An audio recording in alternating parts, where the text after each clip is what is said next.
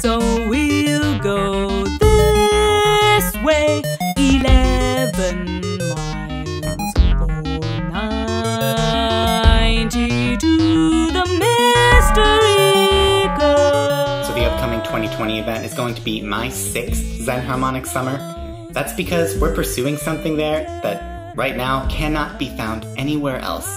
We engage with the theory, with the quantitative scaffolding stuff.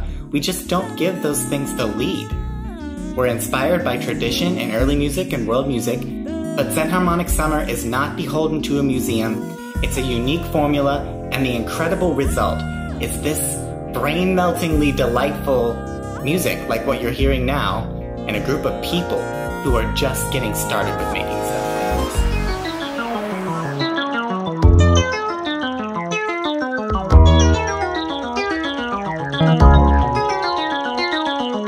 For me, the Xenharmonic Summer community has meant immersion in challenging, fresh, exciting, adventurous, and inspiring music making.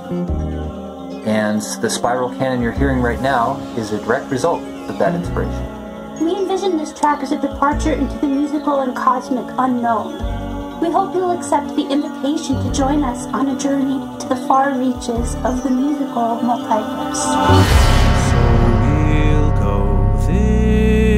Way 11 miles or 90 to the mystery. So we'll go this way 11 miles to danger. 90 to the mystery. Then leave subsides to leave.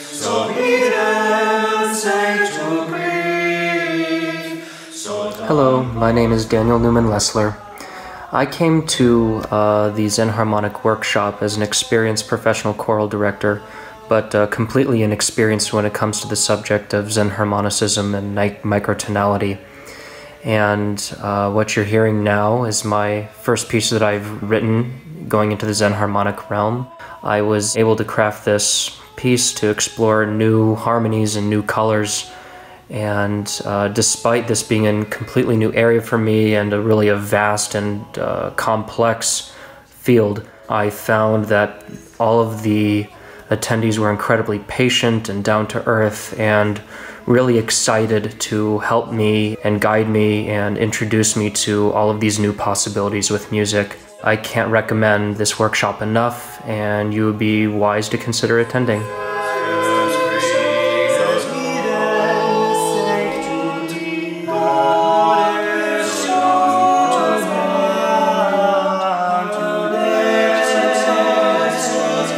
We were fortunate enough to be housed in a beautiful natural facility where a lot of different microtonalists got to get together, write some music, put on some performances, and just kind of generally live communally.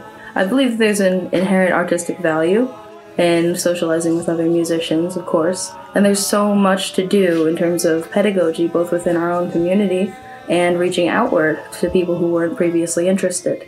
And so people of all levels get to kind of be elevated by that, because people who are very advanced get practice in explaining these concepts, and people who are not quite as acquainted get practice in being explained too. There's definitely a role of nature there.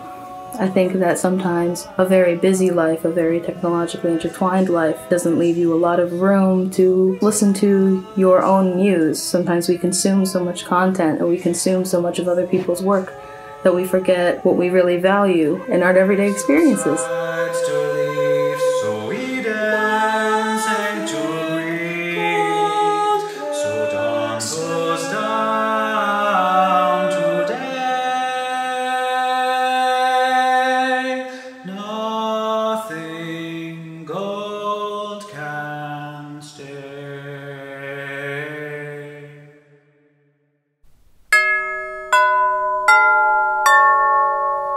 Hi, I'm Hans-Gunther Lock from Estonia.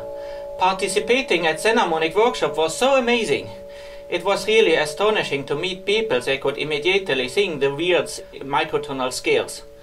For me, it was like I have listened music in colors for the first time in my life, in contrast to a 12-tone tempered piano which sounds really like grayscale black-white.